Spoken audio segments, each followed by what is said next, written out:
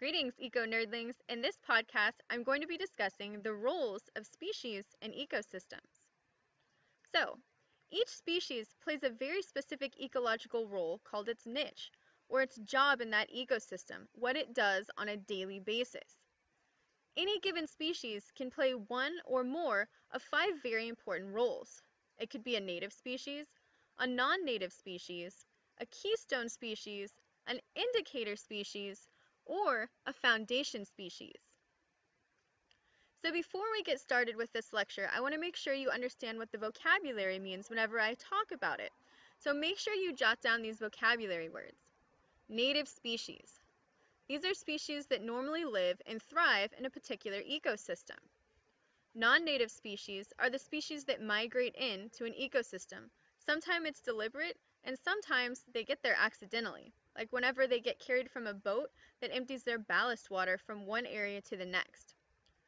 Indicator species are species that gives us early warnings of damage to the ecosystem, such as amphibians. Keystone species are species that have a role that has a very large effect on the types and abundance of other species in an ecosystem. And a foundation species. These are species that play a very important role in actually shaping their communities by creating and enhancing the habitats that benefit themselves as well as other species, such as beavers building dams.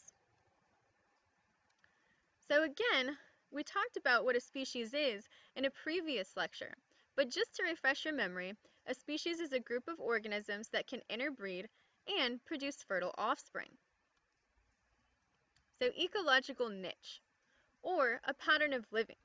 This means that everything affects the survival and reproduction of an organism's niche. So water, space, sunlight, and food, as well as temperatures, are very important to an ecological niche that an organism has.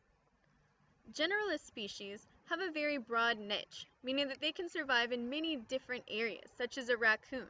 They survive all over the place, and they eat a very broad variety of food, so they can exist in many different areas. However, a specialist species is a species that has an extremely narrow niche, and they can only exist in a very small area, and they have a very small range of tolerance, meaning they might be extremely sensitive to temperature or external factors such as weather, humidity, that type of thing.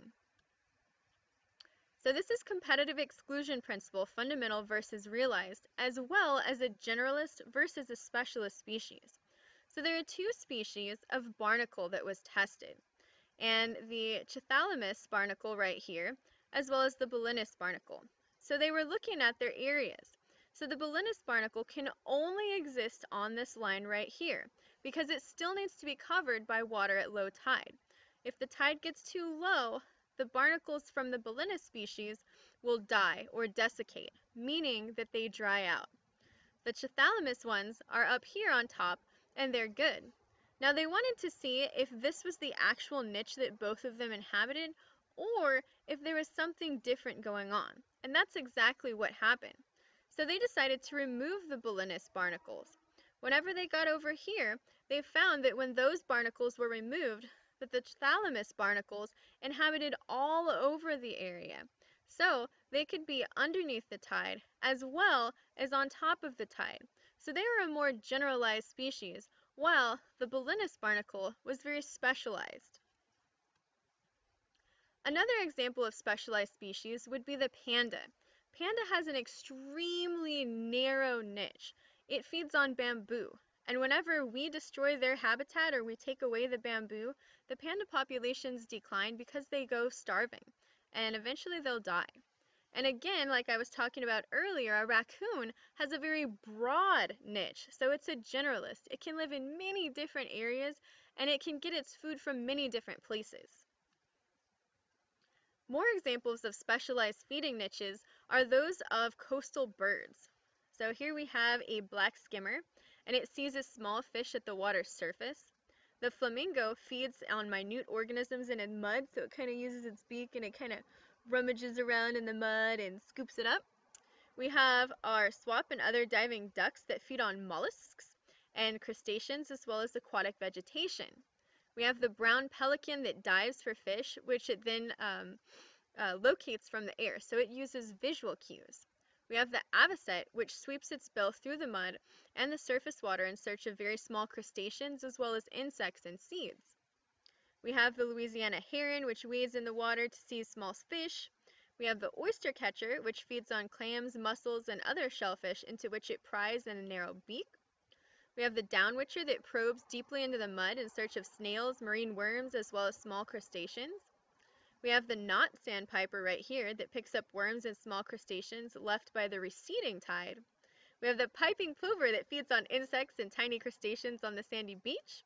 The herring gull is a tireless scavenger, so it kind of waits for all the other birds to find food, and as soon as it notices that a bird has something yummy, it'll swoop in there and steal it. And we have the ruddy turnstone that searches under the shells and pebbles for small invertebrates. So all of these different species of birds survive in the same area because they all have specialized or different niches. They've learned how to share. So, case study, the cockroach. These are nature's ultimate survivors. There are already 3,500 species that have been discovered. They are really, really broad generalists, and they eat almost anything. They can live in almost any climate. They can even withstand extreme amounts of radiation. They also have very high reproductive rates. So what is the importance of a native species? So remember when we went through our definitions, we talked about native, non-native. So a native species is important to remember that, first of all, every species in an ecosystem is there for a reason. Native species are a vital part of the food web in the ecosystems that they inhabit. Plants and animals that are native to the same area have adapted to one another so that the animals can eat the plants, but the plants have enough defenses to be able to defend themselves and able to breed and reproduce successfully. So non-native species. Sometimes we call these invasive species. These are species considered to be alien or non-native to an ecosystem. They can cause environmental harm or harm to human health. So an example to put it in a different light might be thinking about the Native Americans that lived on the North American continent. They were native there. They were there first. Whenever the pilgrims came over and colonized, they spread a bunch of diseases to the Native Americans, and that was very harmful to them. So problems that they can cause economic harm. So if an invasive species comes in, it might destroy crops, it might destroy ranching that we're doing with different types of animals. It can cause environmental harm as well as harm to us. So there are over 50,000 species that have been introduced into the United States in the past 500 years that were not native to the Americas. Not all of them are invasive, meaning they're not all bad. They're just non-native. Out of the 4,200 species of weeds that got introduced, 630 of them cause excessive harm. So how do invasive species get moved into different ecosystems? A lot of times we actually track them in. So if we go to a different country and we bring back mud, if we went hiking, we can actually have little seeds from different native species from that area, and we bring them back home, and all of a sudden we're introducing them there. Another thing that we do is whenever ships are sailing around, they take in ballast water, and eventually they release that ballast water. So if we took ballast water from one ocean and released it in another area or another ocean, we could be introducing invasive species. So these are some species that were deliberately introduced into North America. We have the purple looselife, the European starling, the African honeybee, nutria, the salt cedar. We have our toads, we have the hyacinthus, we have the Japanese beetle, the hydrilla, and the European wild pig boar. So species that have been accidentally introduced, meaning we did not want them there, were the sea lamprey that attaches to lake trout, and this devastates the trout population, and it also affects humans that want to hunt them. We have the Argentina fire ant, the brown tree snake, the Eurasian muffle, the common pigeon, the Forsman termite, the zebra mussel, the Asian longhorned beetle, the Asian tiger mosquito, as well as the gypsy moth larvae. So what are the ecological effects of invasive species? Well, a lot of times they actually outcompete the native species, and the native species can sometimes become endangered as a result. They lessen the survival of the native species, and they also lower the diversity of the native species as well. They reduce hunting and fishing potential for other animals as well as humans, and they can also destroy the aesthetics of the habitat, meaning what the habitat looks like. So indicator species. These are species that let us know that something's not right. So the plants and animals that by their presence or abundance or even chemical composition are able to reveal something about the environment that we can't really see. They're used as measures of habitat or ecosystem quality. So examples are canaries in coal mines, the global death of amphibians, spotted owl in old-growth forests, as well as butterflies and frogs. These are all different types of indicator species. So for example, um, the canary was actually used by coal miners. So they would take the canary into the coal mine, and if the canary died or if it got really sick, the humans knew that it was time they needed to get out. So, one of the biggest indicator species are amphibians. And why are they vanishing?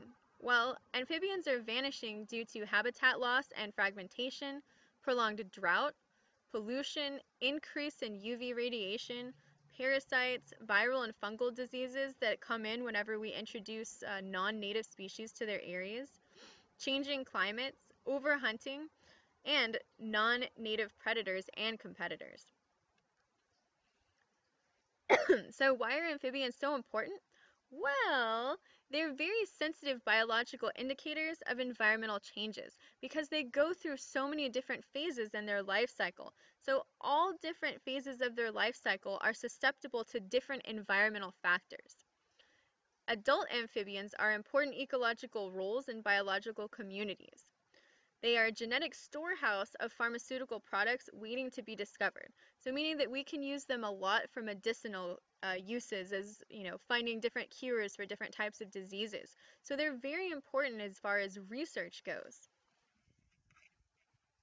A keystone species. Remember, these are species that have very important large roles in their ecosystems, and they affect the types and abundances of other species, such as pollinators like bees and top predators. So an example of a keystone species would be the salmon. They're a critical fall food source for the grizzly bear, wolves, eagles, and otters, but they also act as a fertilizer for the trees. Whenever they go to the bathroom, their feces helps to fertilize their trees. Um, sometimes the salmon actually aren't as numerous as they're supposed to be, and whenever you see the salmon population decrease, you see the grizzly bear population decrease, the wolf population decrease, eagle population decreases a little bit, um, but they're a very, very important species, especially up in Alaska. So another type of keystone species is the American alligator. They're the largest reptile in North America, and in the 1930s, hunters and poachers wiped out a ton of them.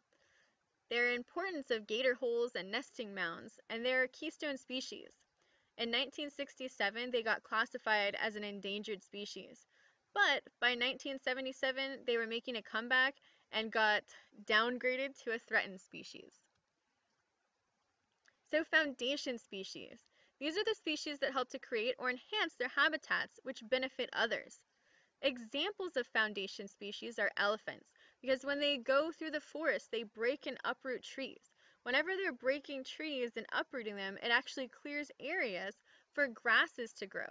And when grasses are growing, that's going to bring in more species, so they'll actually help to increase the biodiversity. Beavers are another example. These are the ecological engineers, nerdy guys. They build dams that basically dam up water. So they actually change some of the ecosystems. They might make a flowing creek into a little pond. And that again will help other different species colonize that area. Well, I hope this was informational and helpful for you guys. If you would like to keep up with me and my little nerdlings, you can follow us on Twitter or like us on Facebook. Twitter is @QueenNerdling and Facebook is www.facebook.com/nerdlingscience. If you would like to see more podcasts like this one for AP Environmental Science or AP Biology eventually, you can go to my website at www.nerdlingscience.com. Well, this is the Queen Nerdling signing out. Stay nerdy till next time.